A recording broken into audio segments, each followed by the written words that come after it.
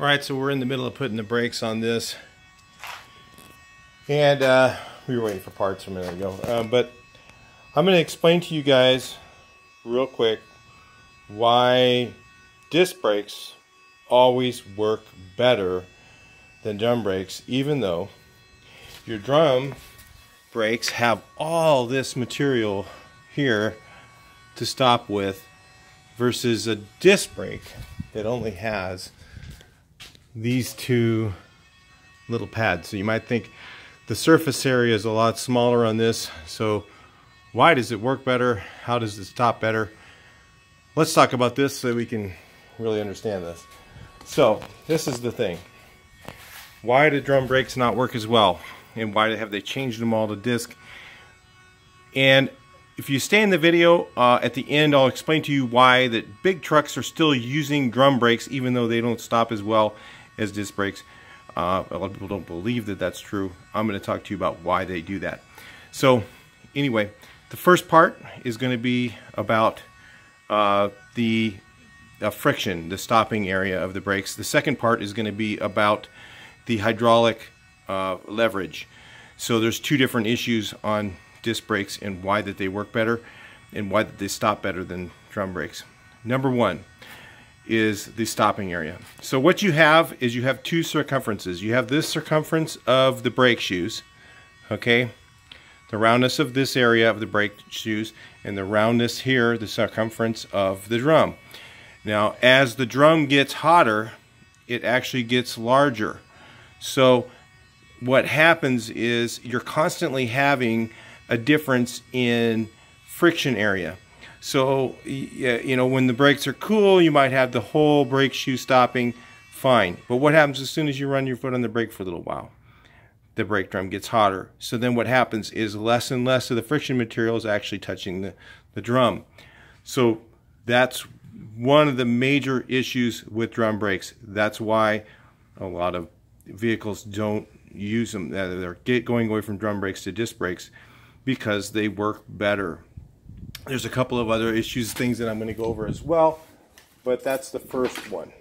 So if you can imagine this drum getting bigger, and this shoe, if it was more round, more of a shape like this than the drum is, because when the drum gets bigger, it changes the actual angle of the surface, and so it's always changing the friction area of the brake shoe. The second thing that's really important to know is about the leverage. So let's say you've got a 19 millimeter master cylinder and you've got 19 millimeter wheel cylinders. Okay, so your leverage is 1-to-1. Okay, so when you push on your brakes, as much force as you can put on your brake pedal, you do on your wheel cylinder. Okay, it's a little bit different than that because the wheel cylinders are different sizes than the master cylinder. But what has to happen with drum brakes is they have to go out a lot further and retract a lot more with these springs to create to be able to stop. So there's a lot more traveling distance here. So if they make too large of a wheel cylinder, okay, like let's say you made bigger wheel cylinders, really big wheel cylinders, and you had a really small master cylinder, you'd have more leverage to stop, so you would get more stopping power from doing that. But what would happen is it would have to travel out too far, so your brake pedal would have to go way up and down too far, the travel in there, to be able to make it go out far enough for that leverage to help you. Now let's take a look at the disc brakes, and this is where disc brakes shine. Okay, this is the big difference, okay, is the leverage. So how big is the piston on your disc brakes? Oh, this one's probably like 36 millimeter. Okay, how big is the piston on here? 19 millimeter or something like that. I don't know the exact numbers, but so you've got a really small amount. It's like putting a giant pry bar on something, and you can get so much more leverage because the hydraulic leverage created because that has so much smaller of a movement. So that has to move these things. Now the great things about disc brakes is there's only a very small amount of movement required. So because of this square seal that I'm going to go over in a second, there's the shoe is right next to the disc. There's almost no gap between the disc and the brake shoe, so it doesn't have to travel very far. So what you can do with disc brakes is you can create so much more leverage because you have a large piston. Now they have the 2-piston, they have the 4-piston calipers, and usually the 4-piston ones stop a little bit better even yet because you've got that times 4.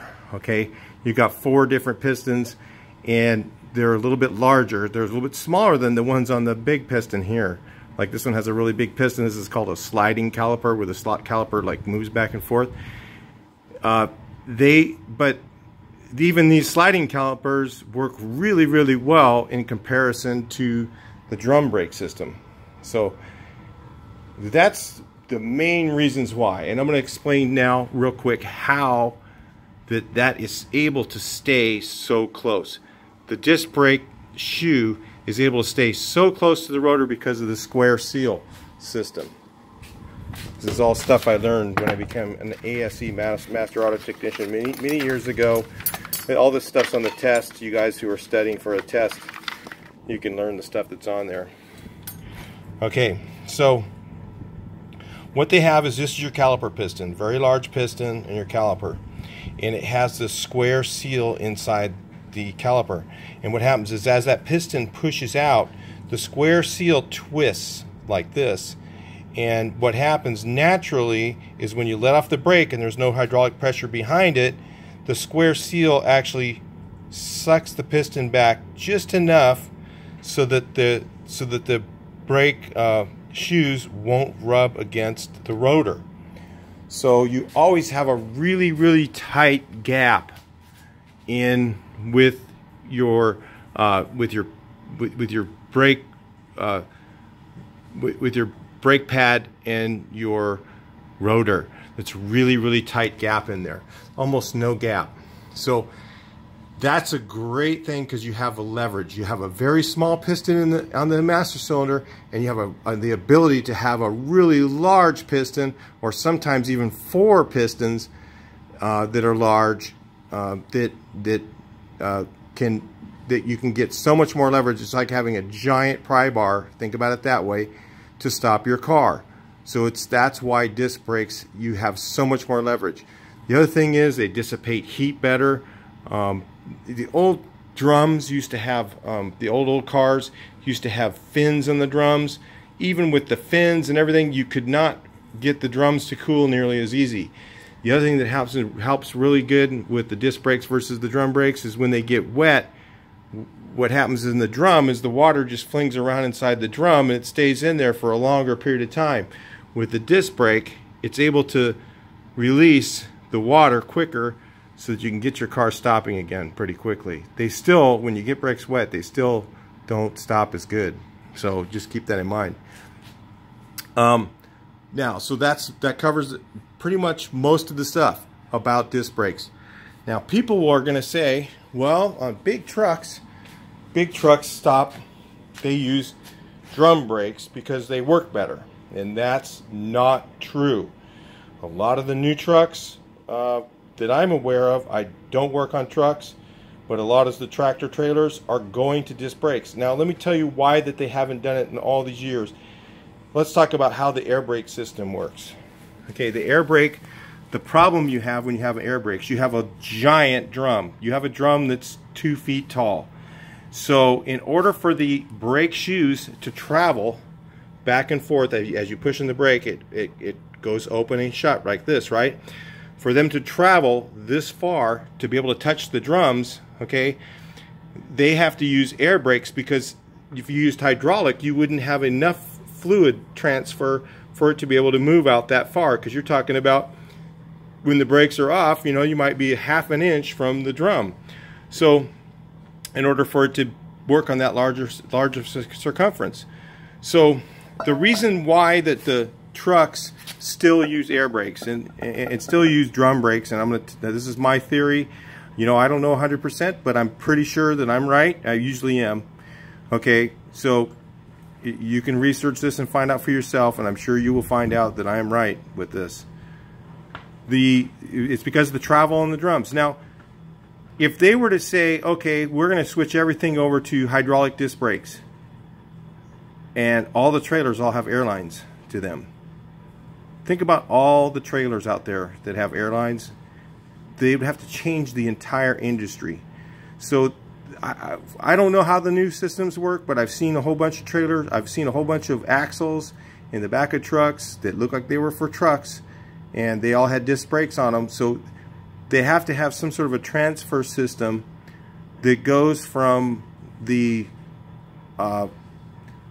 air to a hydraulic system to run the disc brakes. And the reason that they didn't run them back in the old days is it's too hard for them to change.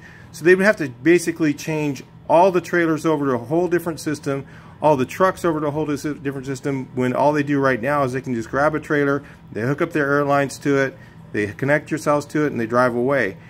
Now, if you had trucks that were hydraulic brake systems with disc brakes, and you had trailers that had drum brakes with air brake system, and you know, you would not be able to just go pick up any trailer with any truck. And that's the whole reason that I believe that they've stayed with the drum brake system, because, you know, number one, it's the whole system would have to be changed. They'd have to go to like a hydraulic type system, you know, in order because they're not having to use air to fill up that giant gap between the rotor and the brake pad, like they do with the drums. The drums, the reason that they have that is because they literally have half an inch of movement, you know, in the brake drum, between the brake drum and the shoe. So they have to have air to be able to do that. And if they went to hydraulic, you know, a disc brake system, they would have to change all the trucks and trailers all over to hydraulic type brakes. And, you know, the connecting and disconnecting of the truck to the trailer, just think if it was hydraulics, you know, you're not going to get the same stopping power because of that reason only. It's nothing to do with the brakes themselves. It's nothing to do with disc brakes versus drum. It's more of a user thing that you can connect a big truck by air to a big trailer, and it's much easier to do and transfer than it is to try and switch everything over to hydraulics and make hydraulic lines that switch over and they get air in them and all this other stuff to be able to make the hydraulic trailer and the hydraulic truck work out. Now, I know that they're doing some of this and they have done it, but I'm not aware of how it's being done, so I can't really talk about that. But I have seen those trailers. I've seen trailers with just tons and tons of large disc brake axles, like they were for tractor trailers, out there. And I believe that they're going to start changing that over somewhat, and because it does work better and it's safer. And you know, with you don't have to adjust disc brakes. They just wear out. When they wear out, you replace the pads. It's a way better system. They stop better. They work better. That's why. All right. I'll talk to you guys in the next video. Please like, share, and subscribe.